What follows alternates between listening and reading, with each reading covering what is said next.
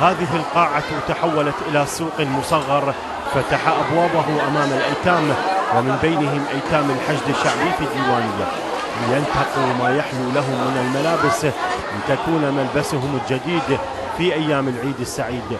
وهذا ما تسعى إليه الجهة الراعية، مؤسسة اليتيم الخيرية برعاية المرجع الديني الكبير آية الله العظمى السيد محمد سعيد الحكيم دام ظله، التي شملت بمهرجانها 12 نحو 2000 يتيم من أبناء المحافظة. بمناسبة حلول عيد الفطر المبارك تقوم مؤسسة اليتيم الخيرية بتوزيع كسوة العيد للأيتام.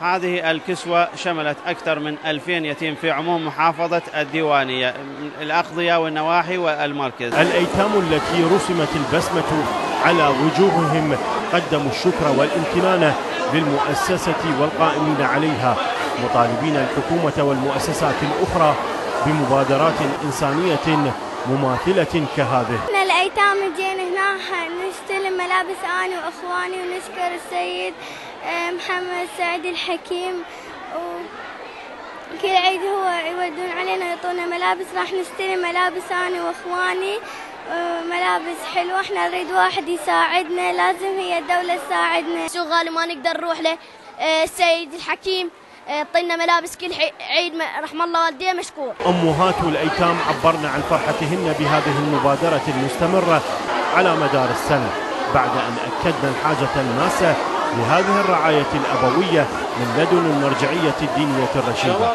نظرا للظروف الإنسانية الصعبة التي تمر بها شريحة الأرامل والأيتام. اثنين عندي يعني ما يتحمل الحال اشتري لهم، هنا والله جابوا الملابس وتكرمون الأحذية وماركة حلوة وعيدية زين وكل شيء متوفر. عندي ايتام ذول احفاد بنات 2، ويعني السوق غالي كلش غالي، واحنا كل سنه السيد يدز علينا يعطينا ملابس وعيديه، جزاء الله الف خير سيد الحكيم. إدخال الفرحة والسرور على قلوب الأيتام هي الغاية التي تسعى إليها مؤسسة اليتيم الخيرية، التي تكثف من جهودها سنويا لشمول أكبر عدد ممكن من شريحة الأيتام.